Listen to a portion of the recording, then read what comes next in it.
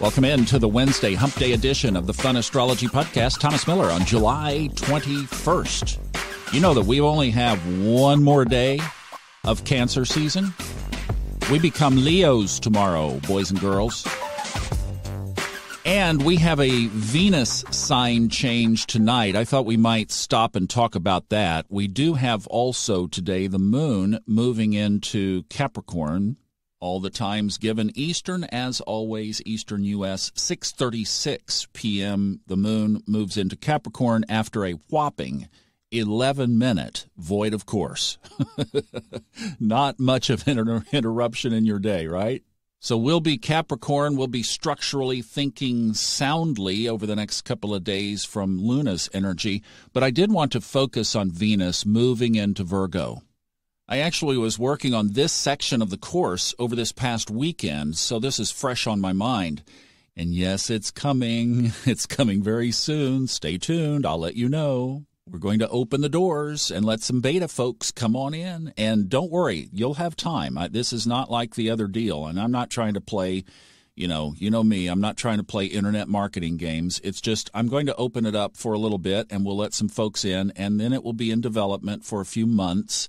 And then we'll release it for good, and everybody can come in whenever they want in the fall. It will be a little bit discounted on the front end, where it probably won't be on the back end, because it is a lot of work. But just stay tuned. I'll let you know. The window of action, probably about 48 hours, 72 hours, 2 or 3 days. So if you're interested, just stay close, and I'll have an announcement on all the episodes. So if you miss the one where it opens up, don't worry. It'll be on everything, everywhere you touch the podcast, and it will be prominently displayed on the website. I digressed. Sorry, I just wanted to give you an update on that. Last week set me back, obviously. Now, back to Venus in Virgo. Okay, one of the things that we have to acknowledge, and I'm definitely laying this out in the course, and I think it's something that as you're learning astrology you need to know, is what is called detriment, exaltation, and fall.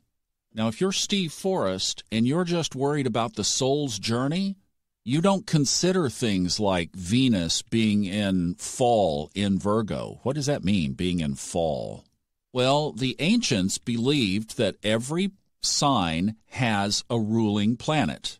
We've got that down, right? So we know that Venus rules the signs Libra and Taurus. Well, the ancients took that a step further, and they looked across the chart. Remember how everything is so keyed into oppositions in astrology. So the ancients looked across the chart. So for Taurus, they saw Scorpio, and they felt that Venus was in detriment if it was in Scorpio. In other words, it's grumpy. It's not going to be operating like a Venus in Libra or a Venus in Taurus. It's going to be scowling. It's going to be hiding from that tail. It's going to be looking in every shoe. I mean, every time it puts a shoe on, it whacks it on the bed 3 or 4 times to make sure that little scorpion is not up in there. And it prays to the heavens for God's sakes that it's not going to be in retrograde in Scorpio, because it wants out of there as fast as it can. Well, there's a similar concept that the ancients also taught. And that is that there is a sign, but not the ruling sign, another sign where the planet is most compatible, where it feels good and it works best. And for Venus, that's Pisces. That's called the exaltation, the sign of exaltation. Well, if we do the same trick, we go to the other side. What's on the other side of Pisces? Virgo. So they just said, same thing, it's just not going to operate as well. It's in fall. So Venus is in fall in Virgo. Now, like I said, Steve Forrest on the soul's journey, Venus is doing its work in all of the signs. There is Virgo/Venus soul business to be done for all of us, and that's what Venus being in that sign represents. And it's time to roll up our sleeves and do that business. It's not good. It's not bad. It's just what is. That's that kind of perspective. And I really appreciate that. But if you're going to extend into other areas of interpretation of astrology, for example, I've been doing this class with Robert Glasscock. I mentioned it on Monday on horary. And by the way, I'll just drop another little seed here and I'll explain more later. But I think that there might be another horary class coming up with Robert.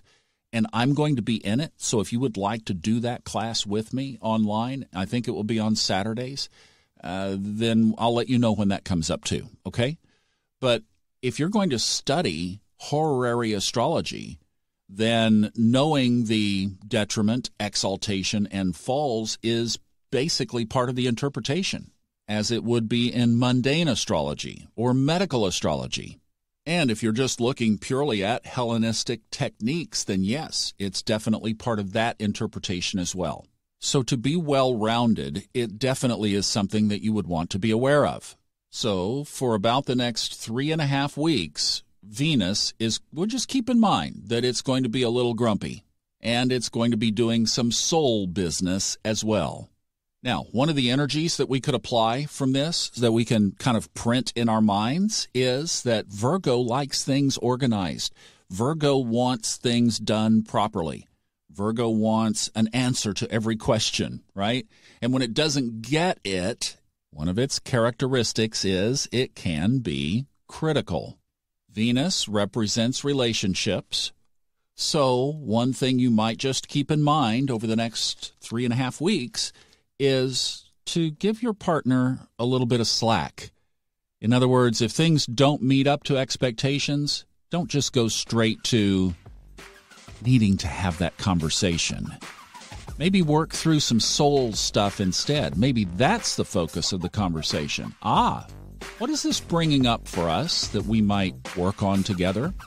That could be a great approach to this transit over the next couple of weeks. I hope you have a great hump day, and I will see you back tomorrow. We are rolling right on through this week. Have a great one. Take care, and I'll see you tomorrow.